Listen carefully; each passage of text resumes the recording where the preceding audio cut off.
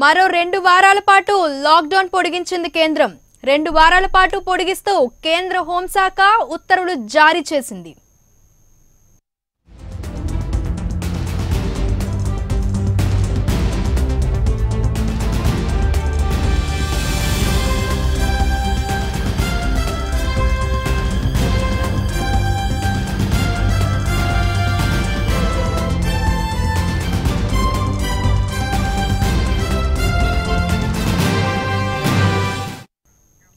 Right, ఇక దీనిపై మరింత సమాచారం మా ప్రతినిధి ప్రవీణ్ అందిస్తారు. చెప్పండి ప్రవీణ్, ఇంత సడన్ గా లాక్డౌన్ ని ఇంకా పొడిగించడానికి గల కారణం ఏమిటి? అంటే రేపు మోడీ మాట్లాడతానంటున్నారు కదా, దానికి ముందే అనౌన్స్ చేశారు కదా, ఇప్పుడే దీనికి గల కారణం ఏంటి?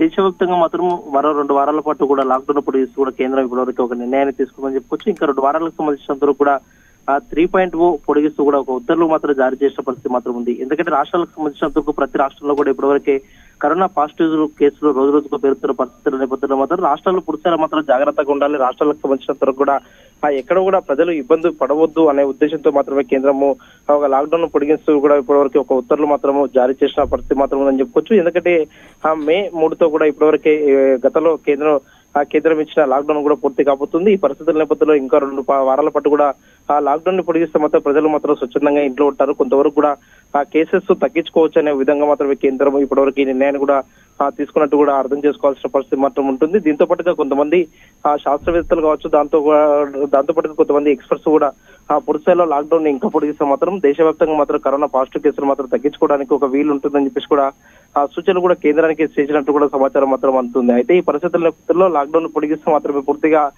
రాష్ట్రాలకు సంబంధించినంత వరకు అన్ని రాష్ట్రాల్లో మాత్రం పూర్తిగా లాక్డౌన్ అమలు చేస్తే ఎక్కడ కూడా కరోనా పాజిటివ్ కేసులు నమోదు కాకుండా ఉంటుందని చెప్పేసి కూడా ఒక అభిప్రాయాన్ని మాత్రం కేంద్రం వ్యక్తం చేసిన పరిస్థితి మాత్రం ఉందని చెప్పుకో శైలజ.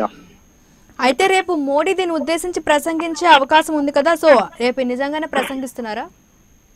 అయితే పూర్తిగా ప్రధాని నరేంద్ర మోడీ ఎప్పుడైనా లాక్డౌన్ కు సంబంధించినందుకు పూర్తిస్థాయిలో మాత్రం ఎప్పటి లాక్డౌన్ ఉంటుంది. దాంతో పాటుగా దేశంలో ఉన్న ప్రజలు ఆయా రాష్ట్రాల్లో ఏ విధంగా పూర్తిస్థాయిలో లాక్డౌన్ ని అమలు చేసుకునే విధంగా కూడా ఆయా రాష్ట్రాల్లో సూచనలు చేసుకుంది. దాంతో పాటుగా కేంద్ర ప్రభుత్వం కూడా కొన్ని మార్గదర్శకాలు కూడా ప్రతిరోజు ఇస్తున్న పరిస్థితి మాత్రం ఉందని చెప్పుకోవచ్చు. ఎందుకంటే ఇప్పటివరకు నిత్యావసర వస్తువులకు కావచ్చు, దాంతో పాటుగా ఇప్పటివరకు ఎవరైతే వలస కూలీలు ఉంటారో వలస కూలీలకు సంబంధించినందుకు కూడా ఇప్పటివరకు కొన్ని మార్గదర్శకాలు ఇచ్చి ఆయా రాష్ట్రాలకు కూడా వారిని పంపిస్తున్న పరిస్థితి మాత్రం ఉంది. అక్కడికి వెళ్ళిన తర్వాత రాష్ట్ర ప్రభుత్వాలు మాత్రం 28 రోజుల పాటు కూడా వాళ్ళు క్వారంటైన్ లో ఉండాలి. క్వారంటైన్ లో ఉన్న తర్వాత మాత్రమే రాష్ట్ర ప్రభుత్వాలు వాళ్ళని పురుషులు మాత్రం అబ్జర్వేషన్ లో ఉంచాలని చెప్పేసి కూడా ఇప్పటివరకు కేంద్రం ఒక గైడ్ లైన్స్ కూడా ఇచ్చే పరిస్థితి మాత్రం ఉంది. ఇప్పటివరకే ఆయా రాష్ట్ర ప్రభుత్వాలు మాత్రము పురుషులు మాత్రం ఆ రాష్ట్రాలకు సంబంధించినంత వరకు వలస కూలీలకు కూడా రాష్ట్రాలకు కూడా తరలిస్తున్న పరిస్థితి మాత్రం ఉంది. పరిస్థితుల నేపథ్యంలో మాత్రం కేంద్రం ఇంకా కొంతవరకు కూడా సడలింపులు ఇచ్చే అవకాశం ఉంది. సడలింపులో మాత్రం ఏ విధంగా ఉండబోతుంది దానిపైన కూడా ఒక స్పష్టత రావాల్సిన పరిస్థితి మాత్రం ఉంది. ఎందుకంటే గతంలో కూడా కొన్నిటికి ఎలక్ట్రానిక్ గూడ్స్ కావచ్చు, దాంతో పాటుగా ఈ కామర్స్ కావచ్చు, సాఫ్ట్వేర్ ఉద్యోగులకు సంబంధించినంత వరకు ఇప్పటివరకు 50% మంది కూడా